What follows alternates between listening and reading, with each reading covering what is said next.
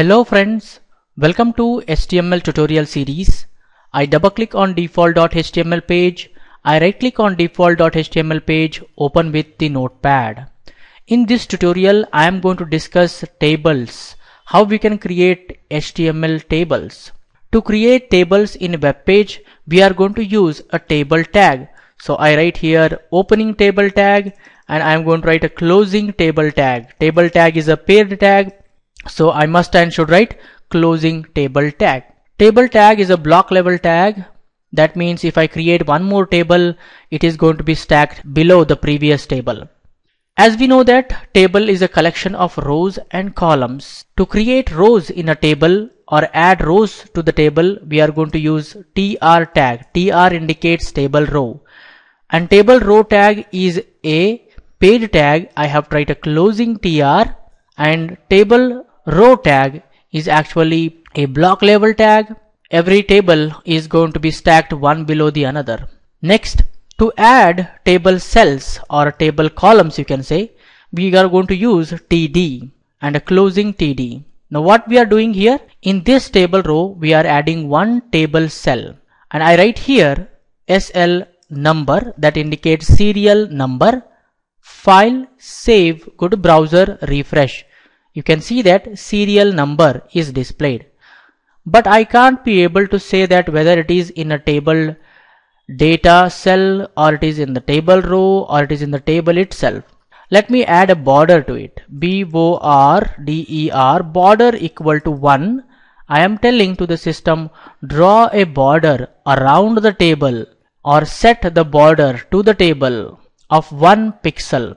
File, save, go to browser, refresh.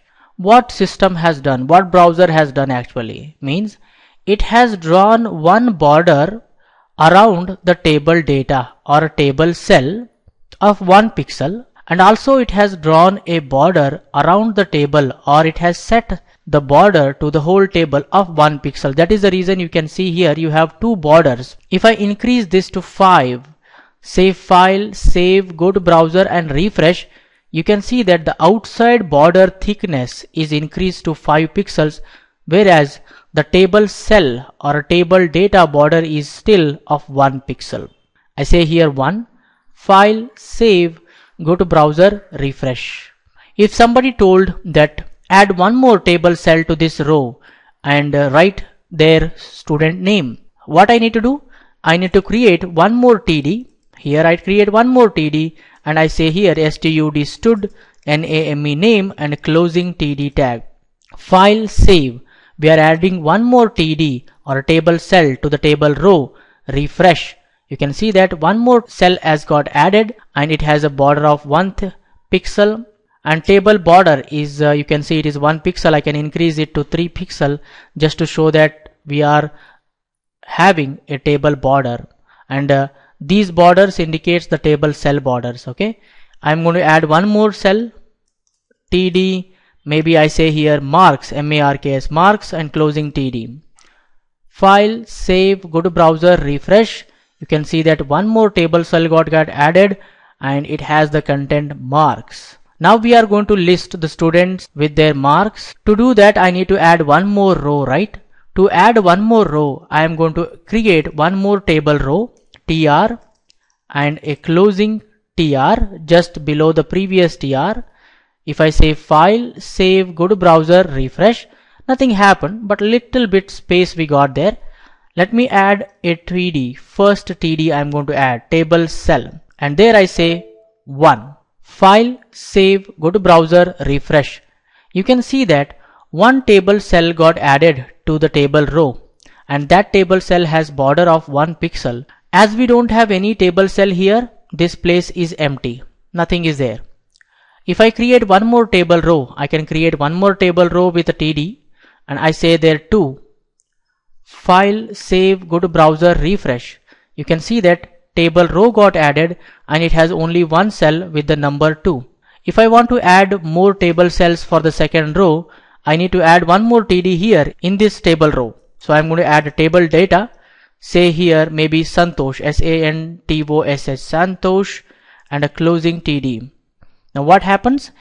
This adds one more cell to this row, that is the second row. File, save, go to browser, refresh. You can see that one more cell added here with the content Santosh. I can give marks to him. So I can say here TD and marks may be 78%. Closing TD. File, save, go to browser, refresh. You can see that we have one more cell added to the second row. To the third row, we need to add two more cells. Let me add that TD. Maybe I say here Suresh. Closing TD. File, save, go to browser, refresh. We added one more cell. Similarly, I can add one more cell, TD, table data. It is maybe 80%. Closing TD. File, save, go to browser, refresh. This is how you can create a table, guys, in HTML. How you can add the table rows, how we can create table cells, and how you add content to the table. Hope you guys have understood how we can be able to create tables in HTML. And if you want to create one more table, I can copy this. I just paste it down. I am making a copy of the table, previous table. As we know that table tag is a block level tag, it actually takes the entire width of the browser window or its parent. In this new table is going to be added below the previous table. File, save, go to browser, refresh. You can see that we have added one more table here down. And I can change the content if I want. Maybe I can make some list of students' attendance. I'm going to remove this table now. I copy this from here and delete. File, save, go to browser, refresh, and only we have this table. To this table, if we want, we can give a caption also or a heading.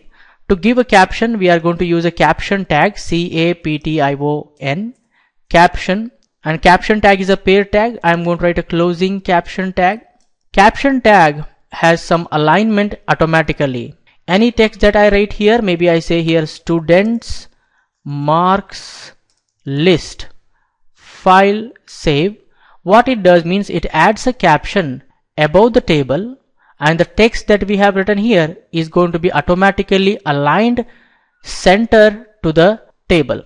Refresh. You can see that caption is added above the table, and text you can see it is exactly centered from this side, from this side. This is how you can create a caption to the table. File, save, refresh.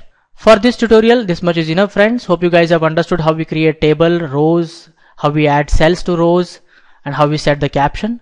In the next tutorial, we get more information on HTML. For more benefits, please subscribe, like, comment, and share.